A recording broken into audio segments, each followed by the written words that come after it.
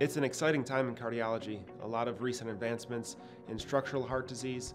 We're performing minimally invasive procedures through catheters to help people with valvular heart disease and other structural heart diseases live longer with less invasive therapeutic options. I worked here when I was younger in the cath lab as a technician, and my mother's been a nurse here in the cardiology department for many years and now in a different department in the hospital. The decision to work here was a pretty easy one for me.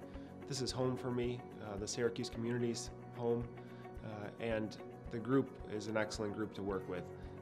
A group of 12 different cardiologists, all with their own interests and specialties that really collaborate very well together in a hospital that supports us and really implores us to do what's best for patients.